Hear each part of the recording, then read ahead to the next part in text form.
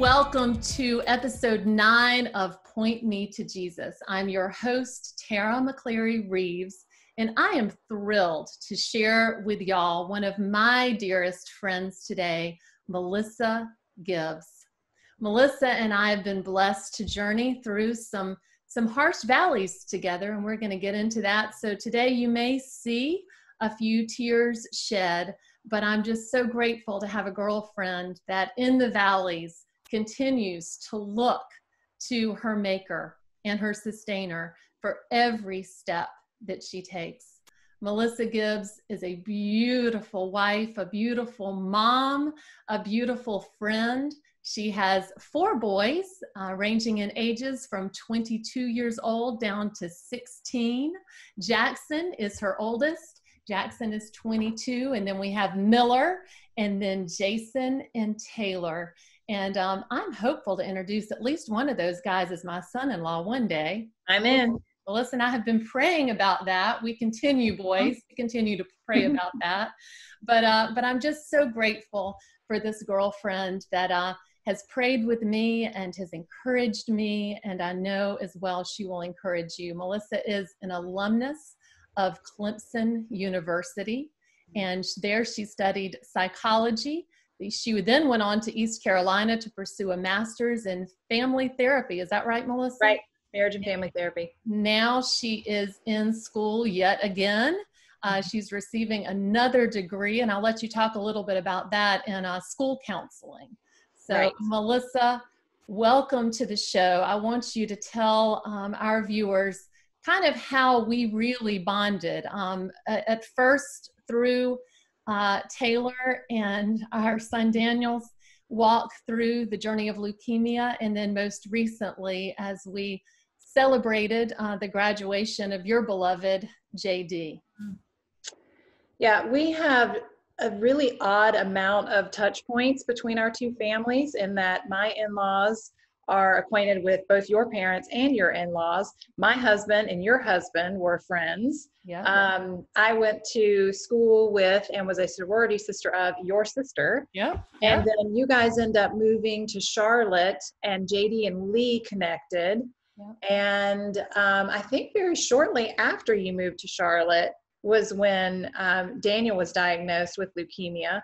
It was. And my son, Taylor, our youngest, had been diagnosed 6 months prior. Exactly. So JD and Lee got in touch again on the basis of that, hoping that I might be able to help you navigate some of what you were going through. So we began to form our friendship on the basis of being 2 moms in the trenches of pediatric cancer. Yeah.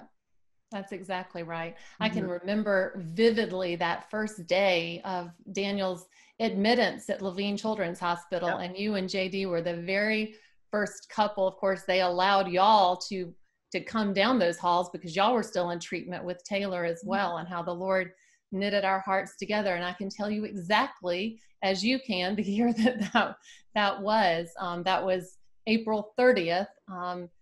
And for us, January 9th of that same year. Mm. And so, yeah, we began this friendship based on that. And then you ended up going to the same school that my kids went to and became the carpool mom. And I can't even call it a carpool because I did nothing. I wasn't pooling.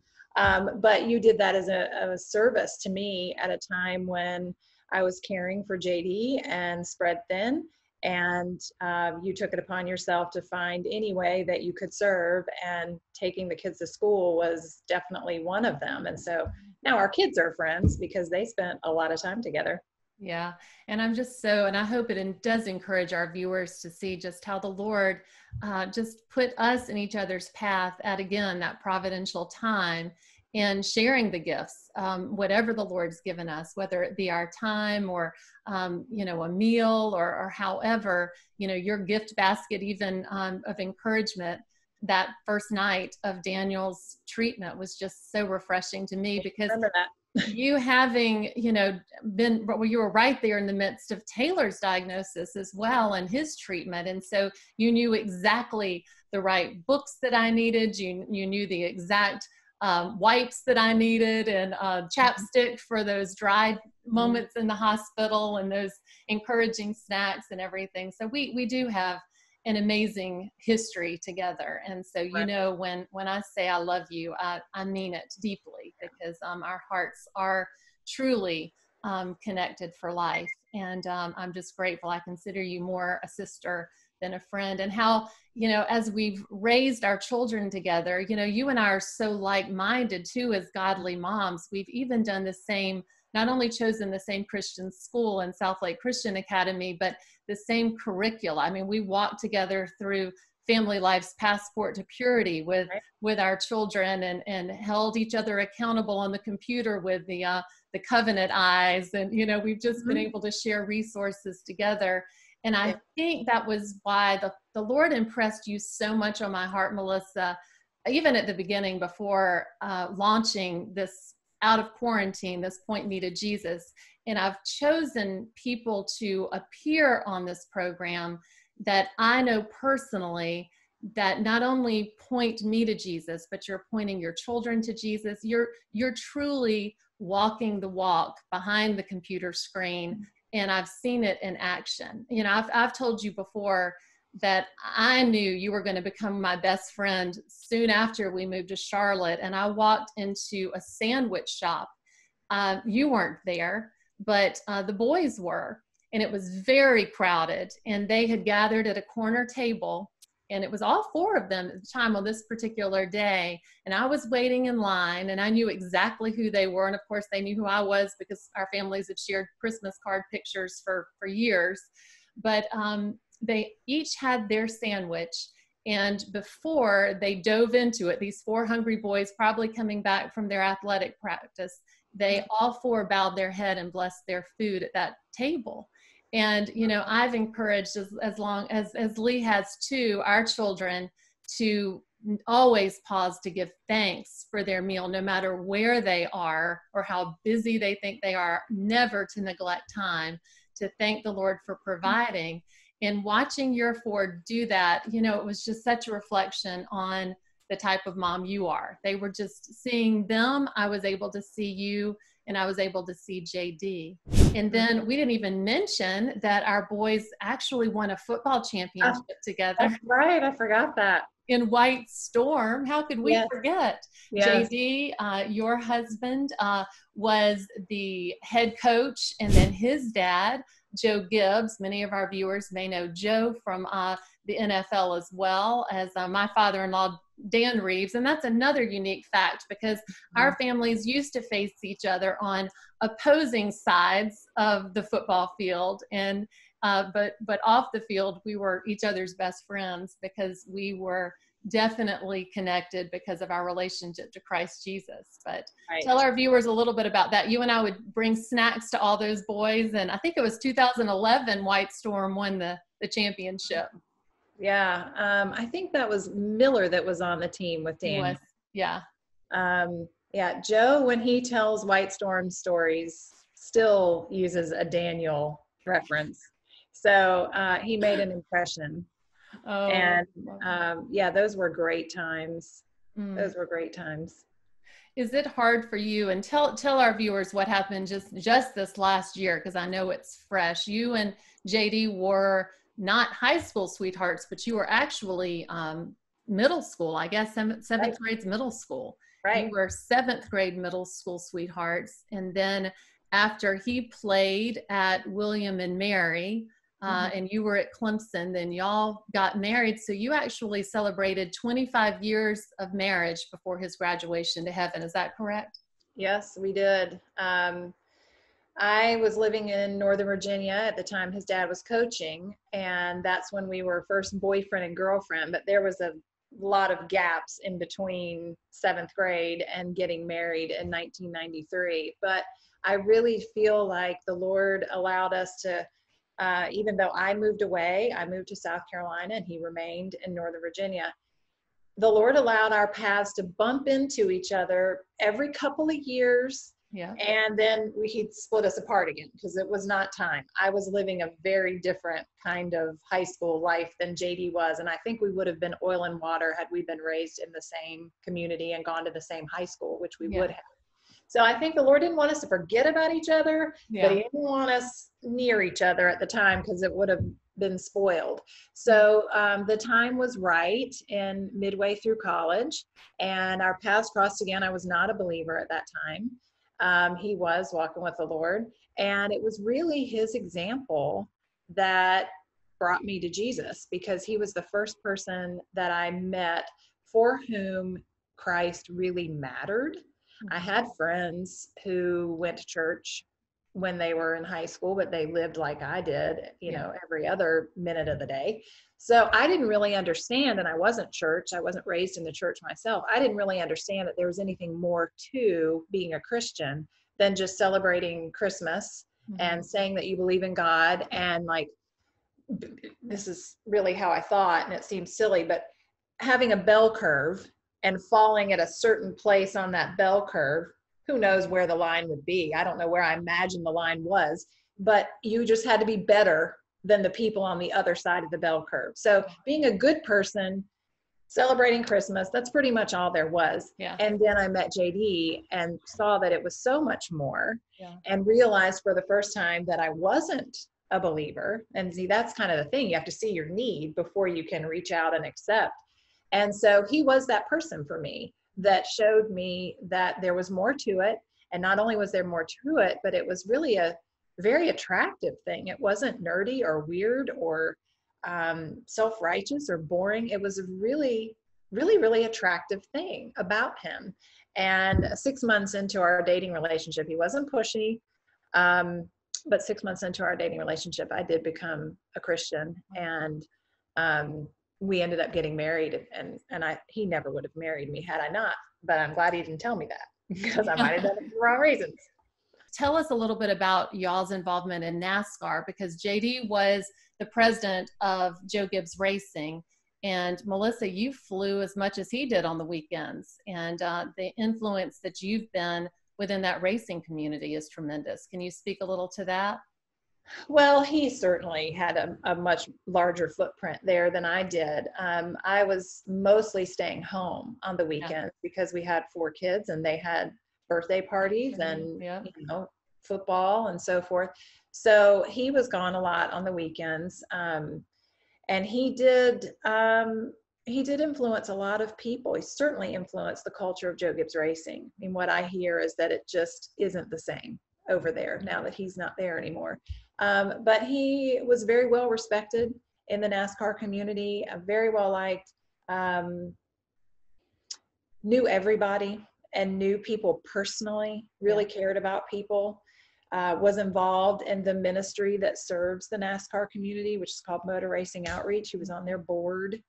So it was a big loss for the sport when he was no longer there. Certainly a loss for Joe Gibbs Racing, because that was, you know, Joe's idea for the legacy that he would pass on, is that the JD would run the team.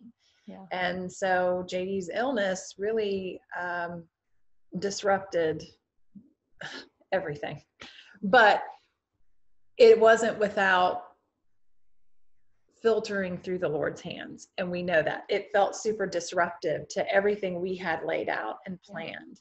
But I do know that he has a purpose in it.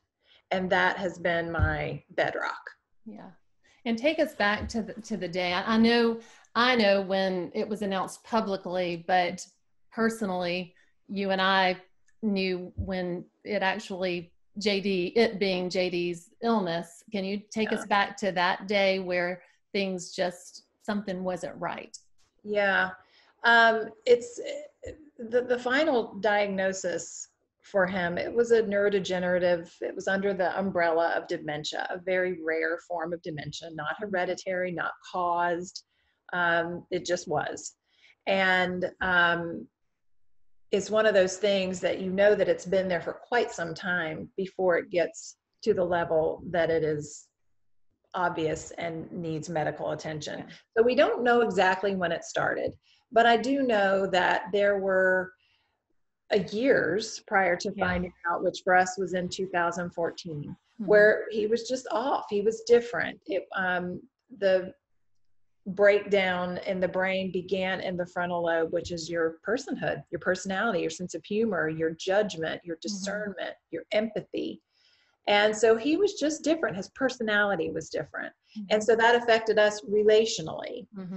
But we were in midlife. We had 4 kids. Life was really busy. There are just a million different logical explanations that you can assign to somebody behaving a little differently. You know, too much stress at work, not happy at work, you know, too busy, not making time for our relationship.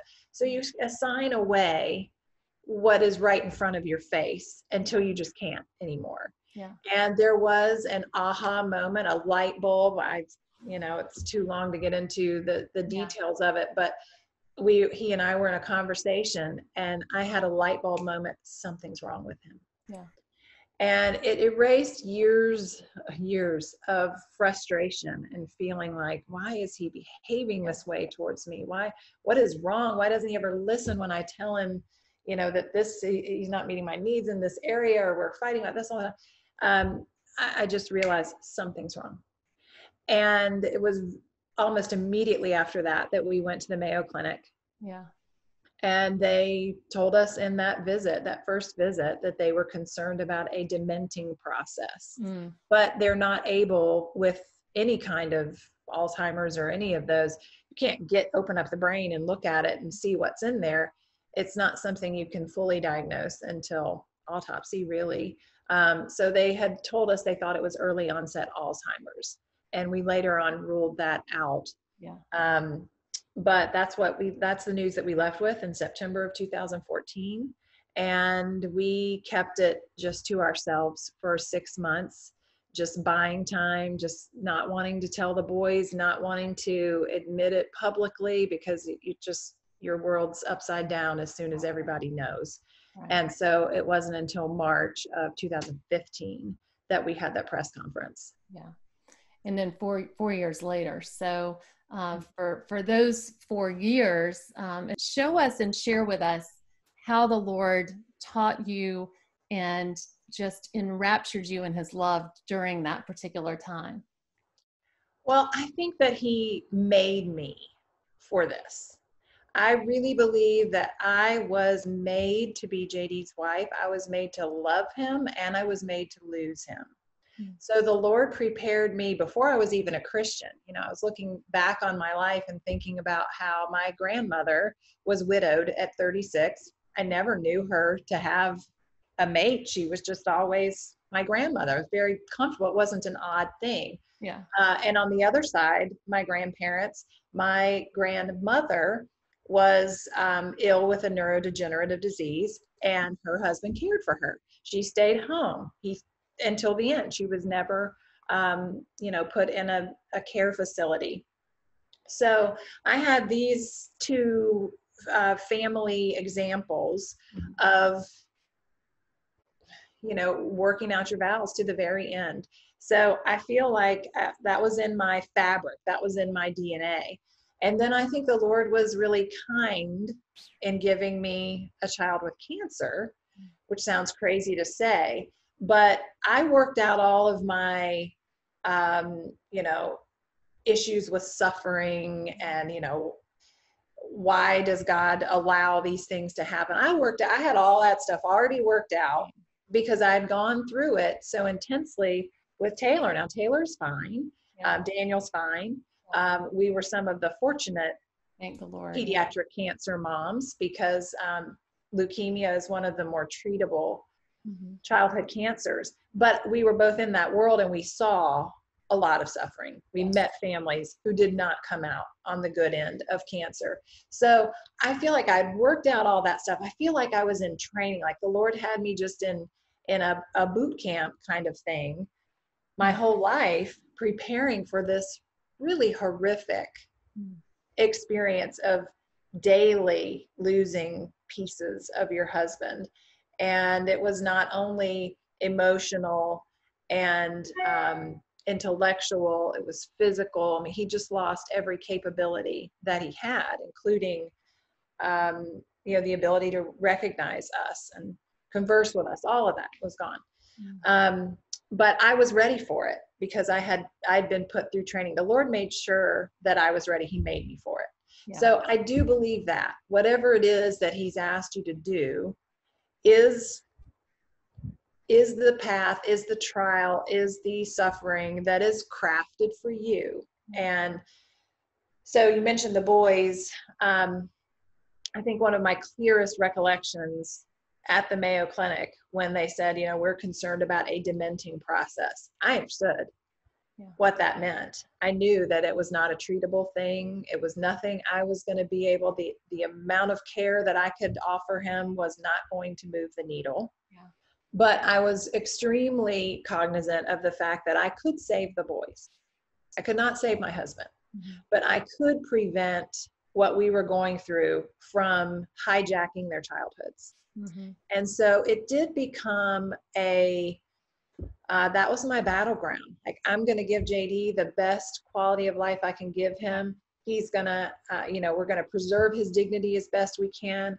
But the real battle was preserving the boys, having them not go off the rails in rebellion, get angry at God, having them have mental health issues because they're, struggling in a sea of abandonment issues, or, my mom's not available anymore, my dad's dying. So that was a rallying cry for me. It's like, we've got to take care of Dad together, but I got 4 people and I need to still be in the game. Yes. Because they're still growing up and they need a parent. Yeah. So, I love to watch the boys watch you. And somehow, and when I say somehow, we know it was the Lord. We know who somehow is, but I am okay. My children are okay. We're going to make something out of this. And I think that's my, if we had to go through it, there darn well better be a point to it. Well, it became and I shared this with you in years prior, that you almost became a mom of 5 boys, not just 4, because as the disease was taking hold of JD's mind, and he remained just his attitude throughout. I mean, he never got angry or never argumentative. I mean, he truly, the Holy Spirit, that love, joy, peace, patience, kindness, gentleness, faithfulness, self-control, that fruit was so evident in his life as it was in yours. But, towards the beginning, when things were starting to decline and things were getting different, I mean, you really had to keep the car keys away from 5 boys at the time. Yes. It was really difficult. I look back on it and I think, I really don't know how we did it. Oh, it's just totally the Lord. Psalm 22, I love this truth in Psalm 22. He has not despised nor abhorred the affliction of the afflicted, nor has he hidden his face from him. But when he cried to him, he heard. And I think that you felt that security on a daily basis. Was there ever a time that you just threw up your hands, or was it always throwing them up and just in praise?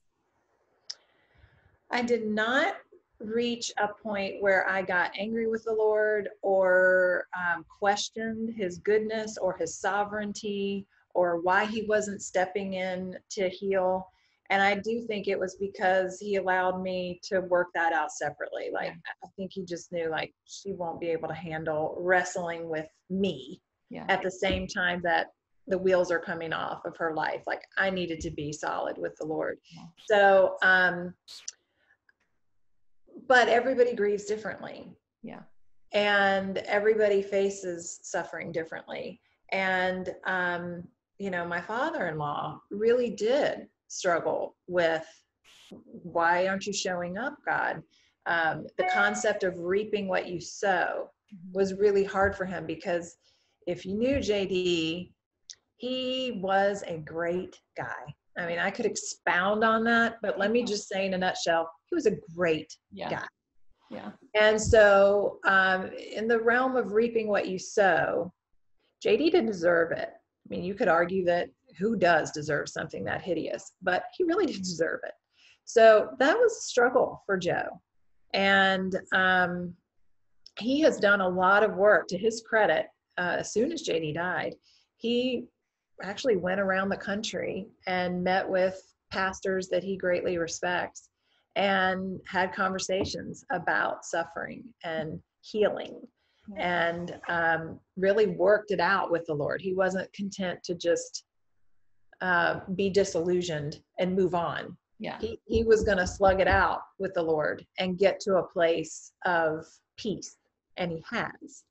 I didn't go that way with God. I really always felt equipped, supported, secure in what was happening to our family. It did not feel chaotic or out of control. It felt like this is the path that we've been given, and this is what we're walking. C.S. Lewis's A Grief Observed, there were two quotes that I just wanted to kind of get your feel of from his insight. And one that is sometimes taken out of context. I'm going to read this entire quote in context. He writes, "No one ever told me that grief felt so like fear." Now that's normally where a lot of memes are made out of that particular phrase, but it goes on. He says, "I am not afraid, but the sensation is like being afraid. The same fluttering in the stomach, the same restlessness, the yawning, I keep on swallowing. And other times it feels like being mildly drunk or concussed. There is a sort of invisible blanket between the world and me. I find it hard to take in what anyone says, or perhaps hard to want to take it in. It is so uninteresting, yet I want the others to be about me. I dread the moments when the house is empty. If only they would talk to one another and not to me." Can you identify with Yes. any feelings? Can you? Yes. The last part at the end where he's talking about, I want people to be around, but I just don't want them to talk to me. Yeah. I've heard that said too, that there's this inner battle between, like, you want to be included, but you don't really want to go.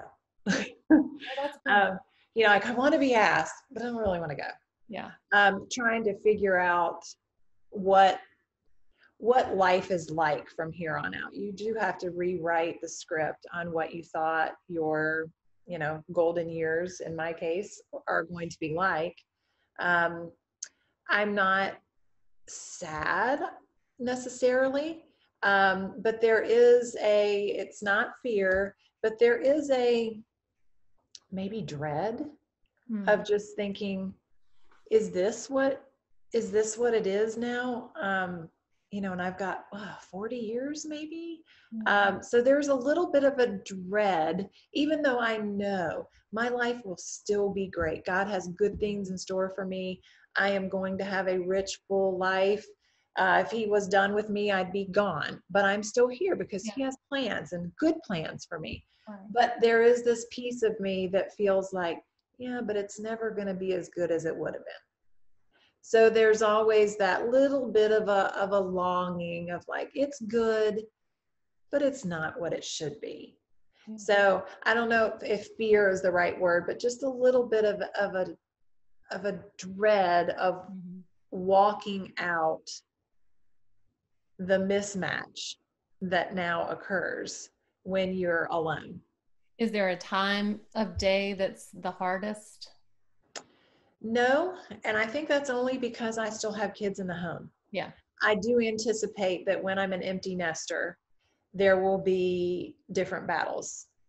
And I'm very proactive. I'm a planner. I'm super structured, as you say.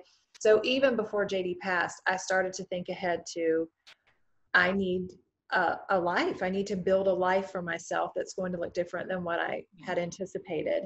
And I'm going to be an empty nester without a husband at home. And I am in a season of life where I don't know a lot of widows. Most everybody is still married. So I went back to school, and that's what that was about. I was like, oh, I need it. I need to work. I need to have very full days, so that I am relieved to be alone at the end of the day. Yeah. So quarantine for you was probably more of a joyous time, really. Living my best life. Yeah. Yeah, I'm an introvert. Oh, I know.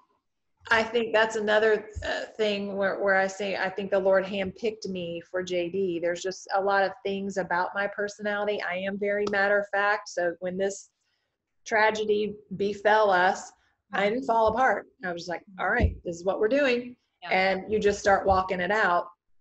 I am an introvert, so I'm okay being alone, but I do recognize that it's not good to be alone all the time. And that's why I did go back to school. And, I certainly don't want my kids to ever feel like, okay, have you got mom this weekend? We took her to the beach last weekend, so you guys really need to go hang out with her this week. I want them to feel like she's okay. She has a life, and we can have ours. Yeah. That's what I love about you, Melissa. I mean, of the many things I love about you, but I love the fact that you do think ahead. I mean, we are told, and rightfully so. I mean, he give us this day our daily bread, and it's not like you're hiding any manna anywhere, but he's already there, but you are also thinking, how may I serve him best in that particular season of my life? The death of a beloved is an amputation. Well, an amputation is cutting off something that was a part of you. Yeah. And we were married for 25 years, and I no longer have a husband. Yeah. So it is very much an amputation. It's an amputation of a life. It's not just losing a person, it's losing a life. Mm-hmm. So I had a certain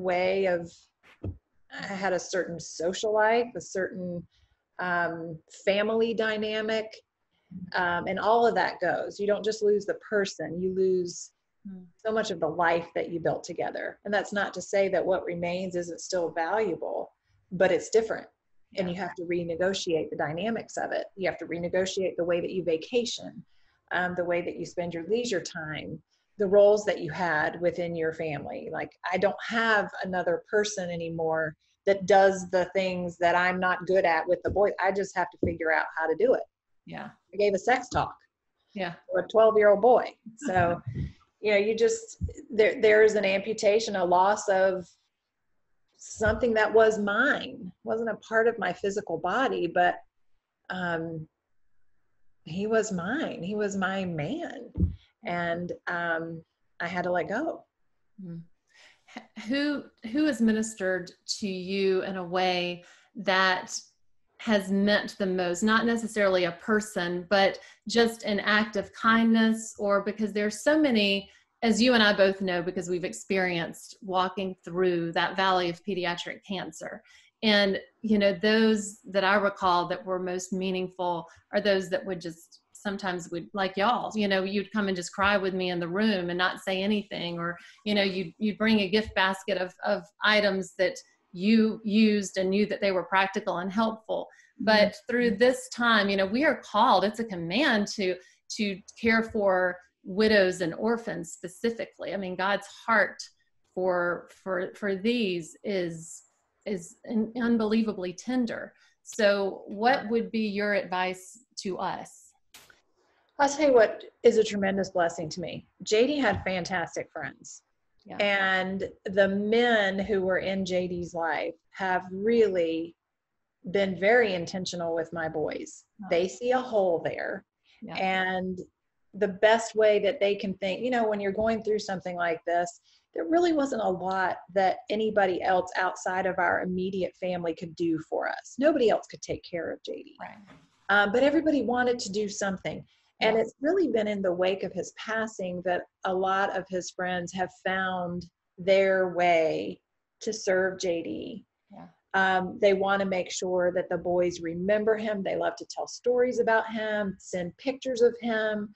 I've got one of JD's best friends does a Bible study with them online. His brother is more actually gifted in ways that JD wasn't. So even if JD was still alive, Coy would have had to take these things on. But he's the one that they call when they want to, one of my kids was restoring a car. Yeah. Uncle Coy comes alongside. Or if you're, I've got another kid that's pretty handy, Jackson, up at Boone. He wanted to put steps in down the steep hill off of the cabin. Call Uncle Coy.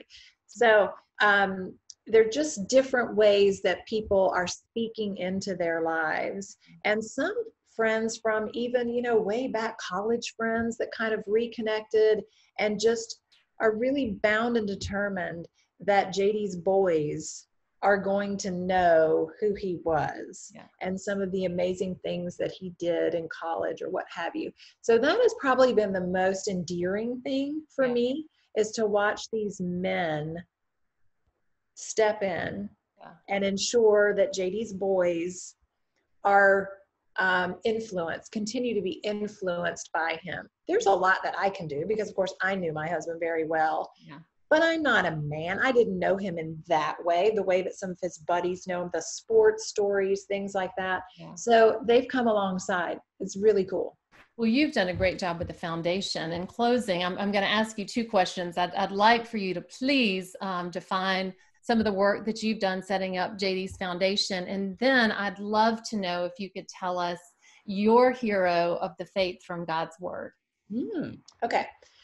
So the foundation is JD Legacy, jdgibbslegacy.com.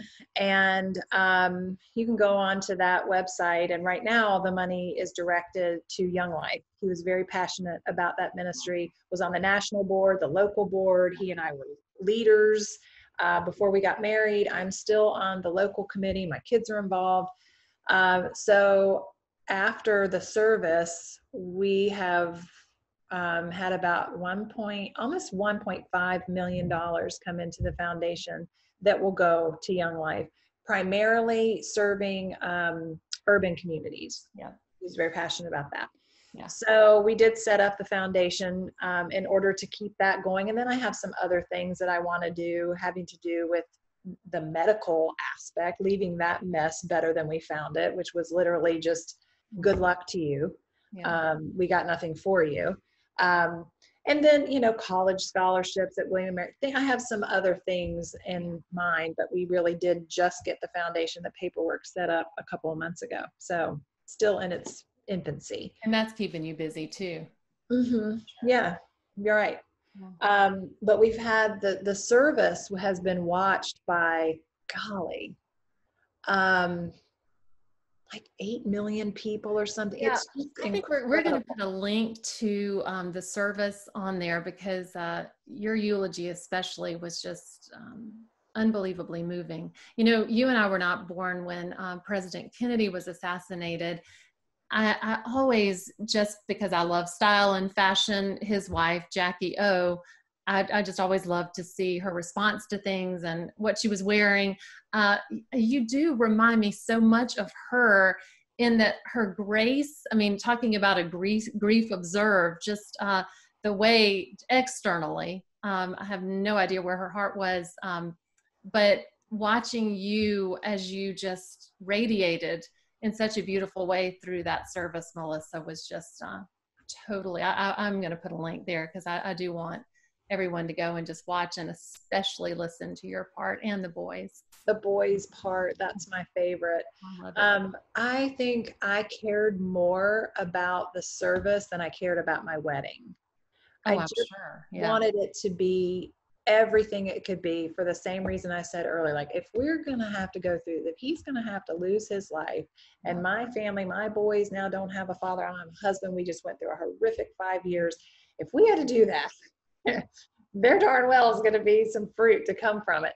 So I was very cognizant of the opportunity to stand in front of a wide audience because of JD's influence and his personality, the way he drew people to himself, his last name. Because of all of those factors, I knew it would be a full room, and it would be some believers, some not. And so I am really pleased with how the service turned out, because I think it's everything he would have wanted it to be. I'd love for people to watch it. And viewers, we're also going to, Melissa has chosen as her guest blog that will accompany this interview to share the obituary that she wrote to honor JD's life, which again was just such a testimony of his faithfulness, but also of yours, my sweet friend. So in closing, your hero of the faith from God's word. Okay, my guy is Gideon. Awesome. Tell us why. The reason that he resonates with me is because he needed so much reassurance and proof, and that is me. JD always had this very simple, God said it, I believe it. One of my kids has that exact same faith, doesn't question, doesn't struggle. I'm always working it out. I'm always, I see a contradiction in scripture and I have to spend, days pouring into it and figuring out because it just doesn't sit with me. Yeah. Whereas he could say, it'll all make sense when we get to heaven. Yeah. I have that other, I don't have the gift of faith, and it is a spiritual gift. It is a gift. Yeah. I think there's a lot of value in what the thinkers and the wrestlers bring to the table as well. But I am that person that's always just a little bit questioning. Yeah. And the Lord has given me over time some really undeniable proofs that he's there. Yeah. And Gideon had some very undeniable proofs. You're right. That the Lord was in what he was asking as well. And so I like that. I like what he did there. What an incredible impact that your boys are going to have on this world is just beautiful. In part, of course, to JD's influence, but also in great part to a mom that is unwavering in her commitment to the Lord Jesus Christ. One takeaway, because I know you have a profound thought. Another one. If I were going to write a book, and I may, if I can figure out the logistics of doing it, it would be about grief and the family conflict that can arise when you're going through something so difficult, because you simply don't recognize that the other person is just grieving in a totally different way. So instead of being threatened by it or judging your own grief by somebody else's measure or being annoyed, any of those things, if we just understood that the grief process is so different for different people and could have more grace with each other, that would have really helped me. Yeah. Well, that would be a needed resource. And I have the agent for you, so we'll talk offline. Okay. I love you. Love you too. Have a great day.